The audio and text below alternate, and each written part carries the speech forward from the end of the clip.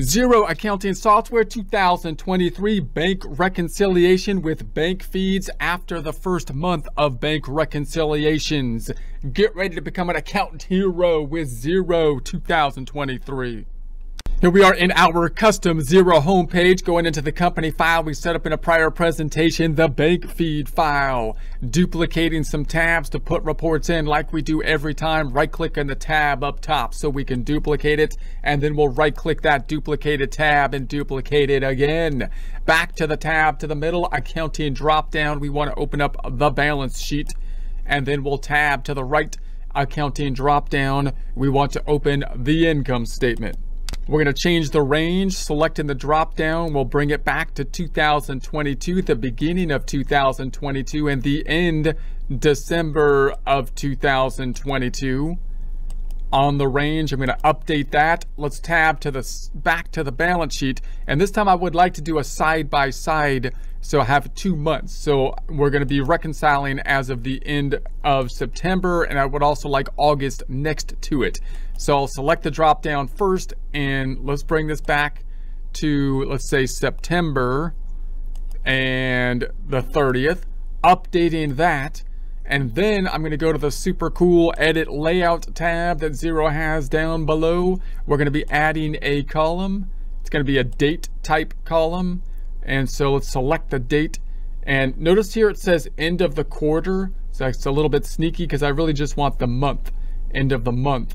And then I want the prior month, so August here. So now we've got August and September, and we can update that and check it out.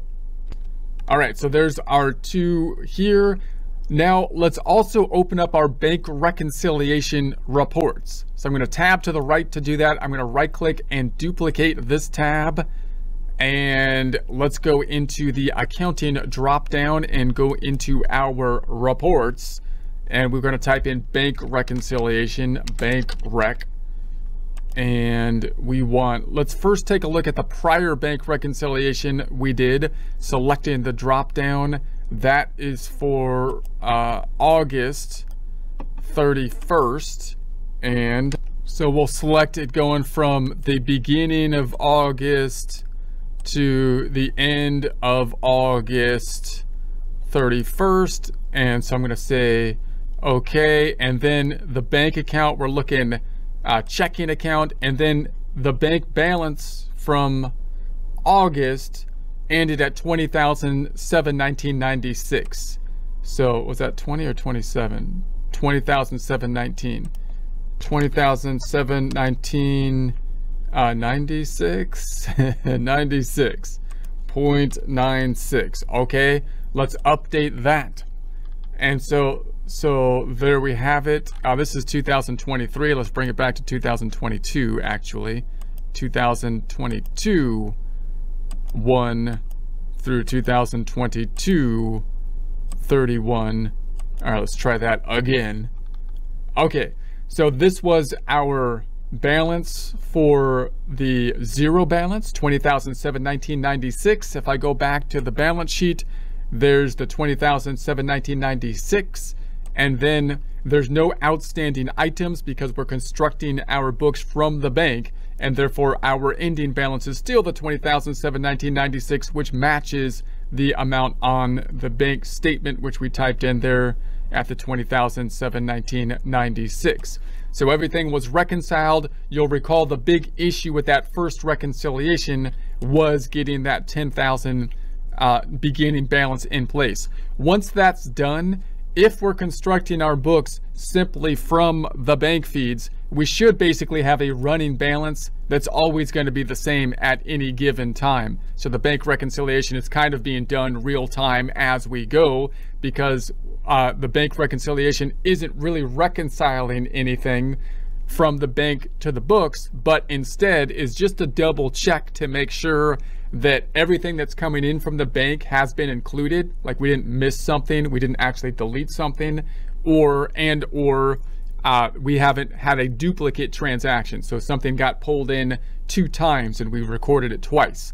So we can kind of see our bank reconciliation as we go, but you still I would still do it periodically at the end of the month, run a report like this, so that you can actually see the bank statements. So in other words, I would still pull up an actual bank statement, because the bank statement gives you a very clear end point. So this is the end of the period, and I can see my running balance or my bank balance as of that point in time. And if something is wrong, if you run into a problem and you're like, hey, I'm out of balance, well, now you have a reconciling point. If you're just checking your stuff real time and you don't really have a sense of the beginning and ending point like you do in a bank statement, then it's going to be difficult to know what happened. Where did we run wrong?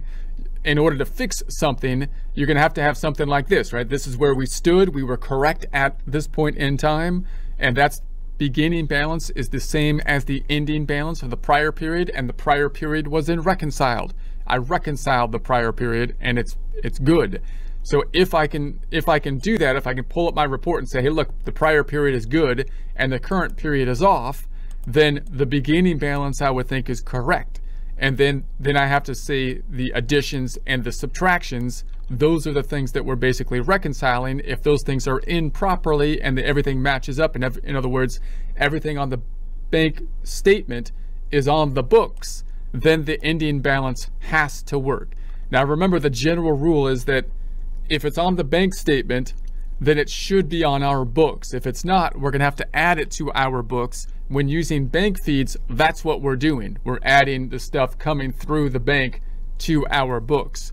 However, if it's on our books and not on the bank statement, it's possible that there's nothing wrong there if we have a full service accounting system in which we're entering stuff on our side and then just matching it to the bank statement.